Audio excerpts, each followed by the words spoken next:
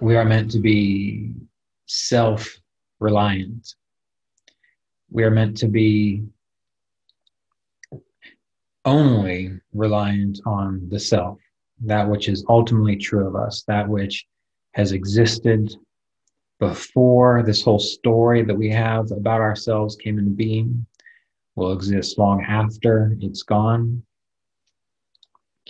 We need to be self-reliant. And so this is a perfect opportunity to go within and to find that source of truth that all of our spiritual greats, all of our spiritual heroes, all those individuals that inspire us, that they knew, and that they appreciated, that they understood.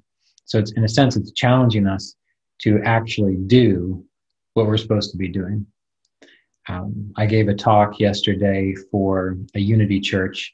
It was actually the Unity church that I gave my ever first talk on any kind of spiritual matter at back in 2005. But they needed me to fill in for their minister, so I did it via Zoom, which was interesting. But in that discussion that I was having with them, again, it brought home this idea that, spiritually speaking, there are things that we are meant to do, and we have to do them.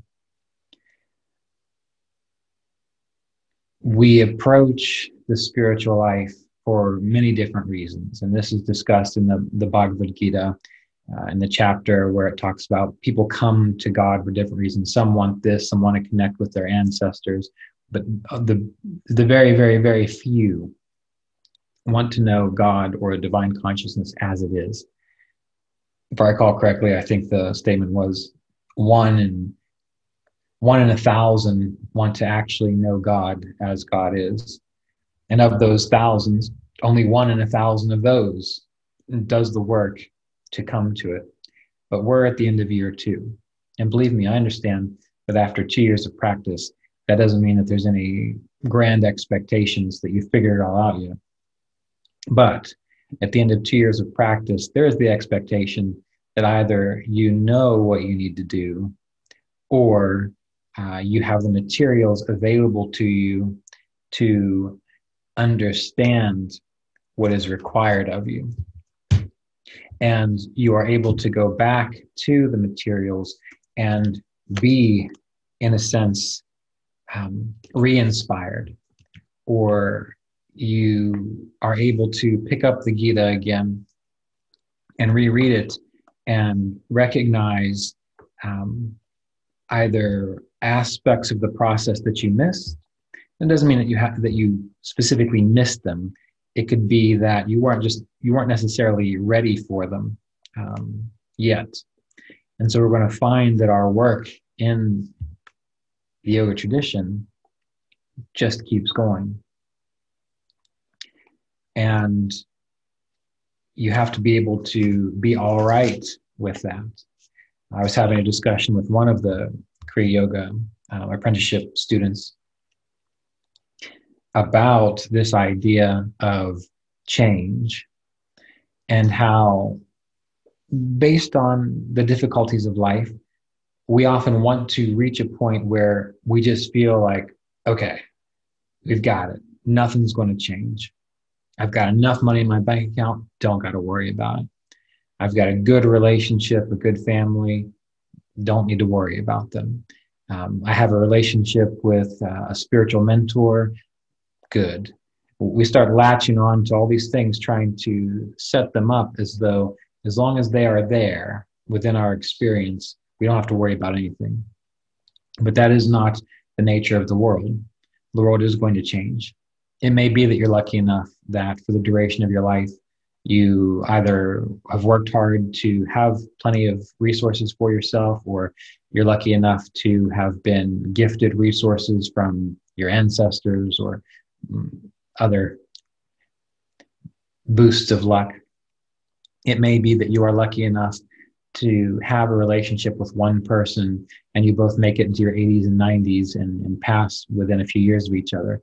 That may be the case. But it is not likely for many people. It may be that you find a spiritual teacher, and that that teacher will be there with you for the duration of your life in physical form, to be able to bounce ideas off of, to help you grow, to see your blind spots so that you can fill it in. That's more likely true if your teacher is younger than you. For example, Mr. Davis, he began traveling and lecturing in his 20s, if I recall correctly. Maybe it's early 30s, but I believe it was his 20s, late 20s. And so he had met many students who were older than him. And so he was there for the duration of his life. But in my situation, I was much younger than him. So that means that as far as the physical body goes, he's not there physically.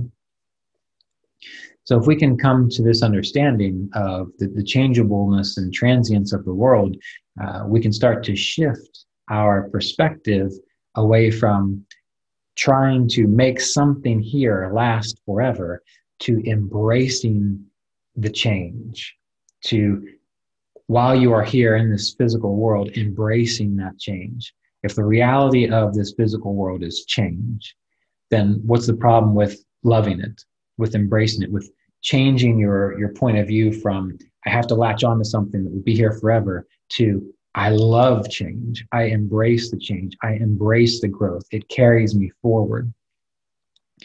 I always use the example of a surfer, which is odd because I've never really surfed. But think about a surfer who's riding waves. They're waiting for that next wave to carry them in. They're not just sitting out there on a raft enjoying the calm waters. That's fine too. But they're sitting there and they're peaceful and present, ideally, at least the ones I've known who've been this way, in the ocean. But then when a wave comes, they don't say, oh, geez, I got to get up and surf again. They say, no, this is good. This is a whole new wave. I'm going to ride it in, and I'm going to ride it in the best way I know how. So I'm telling you all these things because much of what we're experiencing in the world, which is common since time began, things will rise, things will fall, things will change. Sometimes you'll get along well with family members and friends. And sometimes your children will love you, and sometimes they'll hate you. Sometimes you'll understand what your spouse is up to, and other times you'll be confused out of your mind. Sometimes you will know and feel that work and the work that you're doing is purposeful and meaningful and flowing well. Other times you'll get up and wonder why you're even doing what you're doing. But none of that from the yogic perspective is ultimately, it doesn't ultimately matter.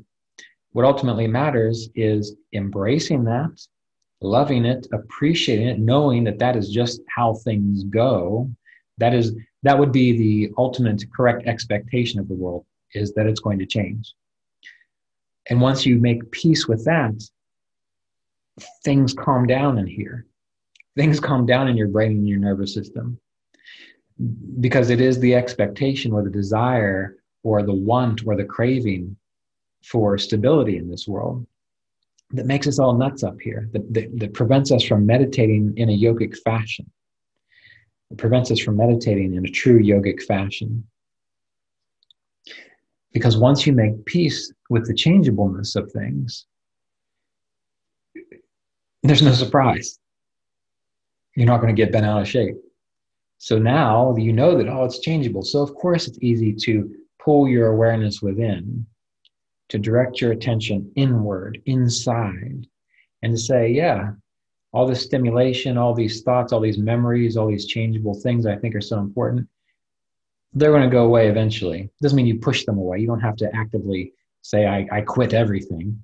Believe me, they're going to go away on their own. But it does mean that when you sit to meditate, that now you can easily just admit the nature of the world and be okay turning your awareness within. Because one of the things, at least from what I've noticed, that prevents us from turning our awareness within is the worry or the anxiety or the thought that if we let go of all of this stuff, it is going to go away. Meaning we're going to lose that which we are attached to. Well, if you don't need it, it'd be great if you lost it. But I can assure you that by internally saying, this doesn't really matter right now, and letting go of those things, it will be all right. And you will find that it is easier for you to meditate. And sometimes, I don't know if this is true for you, but I know it's true for many, since the rest of the world are filled with worriers, or people who are attached to everything, you don't want to let go of stuff because that's going to make you different. You might have the fear that you're not going to be able to relate to others anymore, and you lose your friends or you lose family members. Well, you can still have friends and family members and still not relate to them in regards to the things that they think. Believe me, I have plenty of friends and family that think all kinds of crazy stuff, and it doesn't hurt our relationship at all. Let them think what they want to think. Be kind and loving. So whether or not you can relate to people through attachments and worry, I guarantee that if you don't let that be a motivating force for you, you'll find that you still can be friends with people, even though you don't understand their worries, or you don't understand their anxieties, or you can't get behind the things which cause them to break down and give in to cravings and those types of things. We really have to, at this point in time, after going through 2 years of training, start to take a look at how are we living our lives? Are we actually doing, or at least trying to do, what we've been reading about, what we've been taught? And if not, how can we motivate ourselves? How can you be motivated to start trying to do that until you have the experience? This is a lifelong process. So it all boils down to beginning to really let go of those things, at least just during meditation, that you think are so important. And I mean fundamental things. Fundamental things. That can go as deep as the love of your family. That can go as deep as the duty you feel you have to society. That can go as deep to how you feel like you always need to be taking care of your body. Yes, you do need to be taking care of your body. But during meditation, whether you have an ache or a pain or you feel wonderful, it doesn't matter. You let it go for the duration of meditation. You turn your awareness within. You begin to recognize how and what exists when you're no longer engaged in those kinds of things.